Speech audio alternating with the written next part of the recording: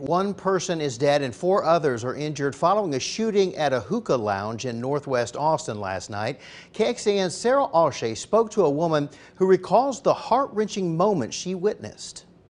They were just covered in blood. It was horrific.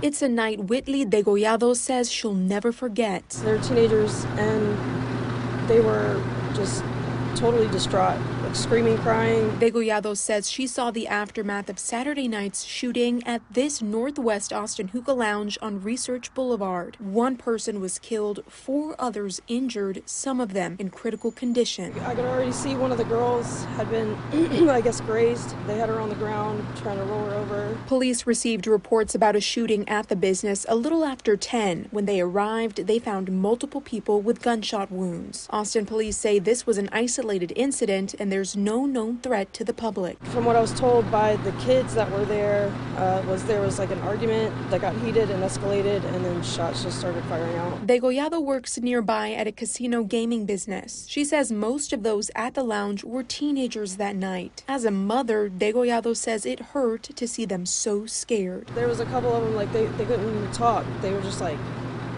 doubled over, like hyperventilating and crying. She says it seems shootings are becoming more common in this part of Austin, something she believes didn't happen in the past. North Austin is not like it used to be, man. It's really not. Degollado hopes the 2 in critical condition pull through. They were just hurt, man, like, and they're scared. Sarah Alshay, KXAN News.